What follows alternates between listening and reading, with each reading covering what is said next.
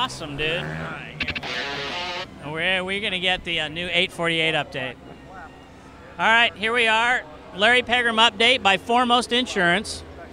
And we are looking at the leanest, meanest, trimmest Larry Pegram I think that has ever walked the earth. I don't know about that. When I was like 14, I weighed 60 pounds or something like that. I was very, very skinny.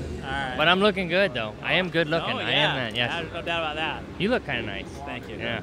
So tell us about the 848. You finally got it on the track. You're shaking it down. Yeah, everything's going good. We, you know, for a brand new bike and first time here, it's just everything's kind of clicking along. We haven't had any big hiccups. Everything's been good so far, so I'm pretty happy. I mean, normally you come to Daytona and every time you go out, something's wrong, but so far everything's been really good, and the guys are working their butts off, but I think we're going to be really good by next weekend.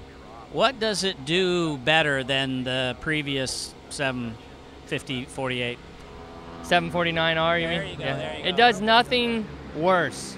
It does everything better. I mean, honestly, it does. It's just a new bike. I mean, it's just, you know, the other one was a 4-year-old design. You know, it's 4 years new technology. It turns better, it brakes better, it's lighter, accelerates. It's doing everything better. It makes my job easier. It makes me not have to work near as hard to get it to do what I want. What I ask it to do, it does. Yeah, it seemed to me the common thread last year was trying to get that other bike to turn. Yeah, exactly. It loved to go straight fast, but it didn't like to turn fast. But this bike seems to do everything well. It's a much better bike on the brakes and a much better turning motorcycle than last year was.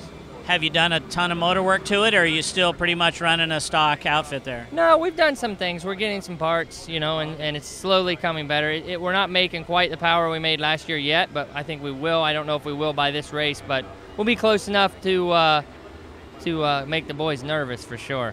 And mount a real charge. I think so. I'm really happy with the bike. Daytona is always a crapshoot as far as luck, you know, but if we have a little bit of I wouldn't say even good luck. If we just don't have any bad luck, I think we're in for a good run. All right, well, good luck. We'll let you get back to it, and we'll see you in a few days at the AMA round. All right, thanks.